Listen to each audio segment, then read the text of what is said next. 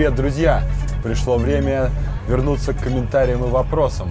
Особенно мы займемся YouTube и Instagram, потому что, к сожалению, в Китае к ним доступ ограничен, и у меня редко бывает возможность подключиться к VPN, к хорошему интернету, зайти, посмотреть и ответить.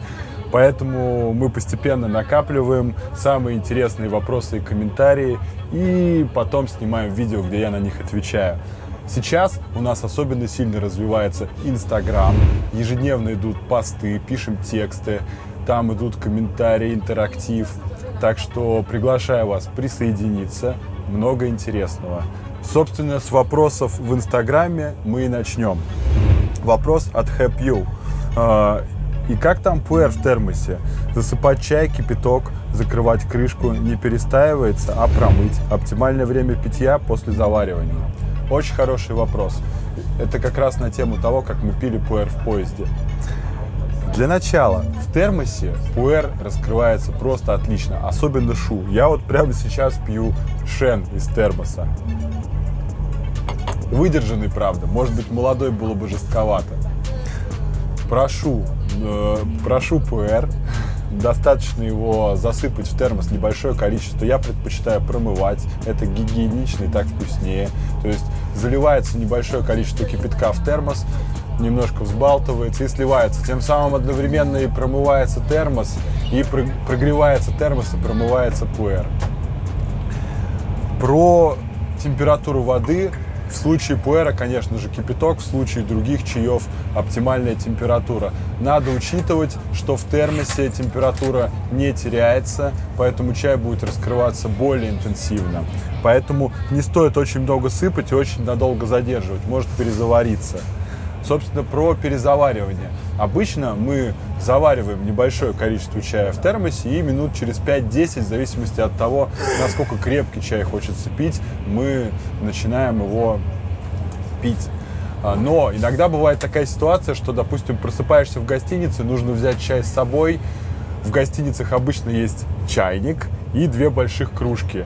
Я беру термос, заливаю в него воды из чайника, завариваю, промываю, завариваю, потом сливаю чай, уже заварившийся из термоса, в 2 эти большие чашки, термос промываю от заварки и заливаю из чашек чай обратно в него, то есть чтобы заварки там не оставалось, чтобы он не перестаивался. Опять же, это дело на вкус и цвет.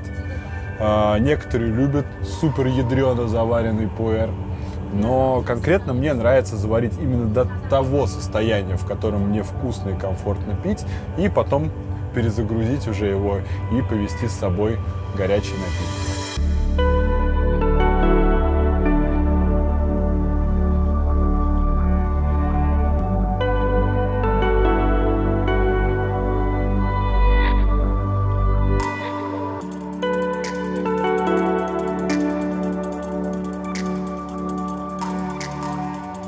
Следующий вопрос. Это уже к видео про тематику чайного пьяницы и его ориентации. Тут говорится об исинском чайнике. Очень странно, что в исинском чайнике может завестись плесень. Он же якобы из пористой глины и весьма хорошо пропускает воздух. Так почему же он не должен высохнуть внутри и подсушить листья чая? Это вопрос. Да, это вопрос. Исинские чайники бывают из более пористой глины и менее пористой глины. Вопрос того, насколько там заведется плесень, зависит, конечно, от того, что там будет в нем оставлено и насколько. Если вы в нем забудете чай, и это будет на жаре, то однозначно чай скиснет и плесень может завестись. Чаще происходило именно не плесень, а именно бактерии, то есть какое-то прокисание, закисание, брожение. И дело в том, что у исинского чайника действительно пористая структура, и он очень сильно напитывает вот эти вот все гнилостные ароматы, и потом из него пить, конечно, неприятно.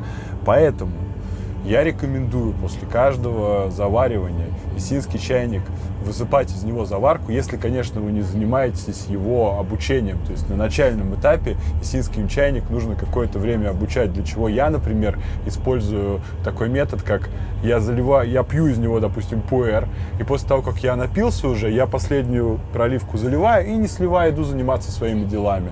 Допустим, утром залил, потом вечером только ее сливаю, высыпаю из него всю заварку, кипятком промываю, оставляю с открытой крышкой на какое-то время, он быстро испаряет всю влагу и нормально.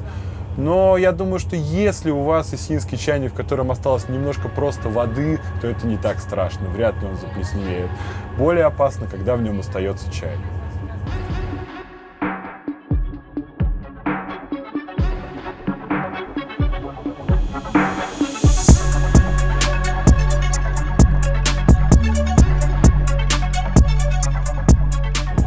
Далее вопрос по обзору Пуэра Бандунгушу Чэньсянь, также известным как «Два дракона». Интересный пуэр, и многих вызвал много эмоций. Сейчас он, к сожалению, уже закончился, его нет в продаже. Тем не менее, тут интересный вопрос. Интересно узнать, есть ли органический сертификат и кем выданный. Конкретно на этот пуэр органического сертификата нету. По обложке видно, что у него есть просто классический сертификат чайный, который выдается китайским правительством. Также есть и организация, которая выдает органические сертификаты. Например, у нас сейчас в линейке есть один блинчик 100-граммовый, он в оптовом прайсе. Сейчас скажу, как он называется. Это новинка. Фабрика называется Манбин, блинчик называется Юсьен, 2007 год.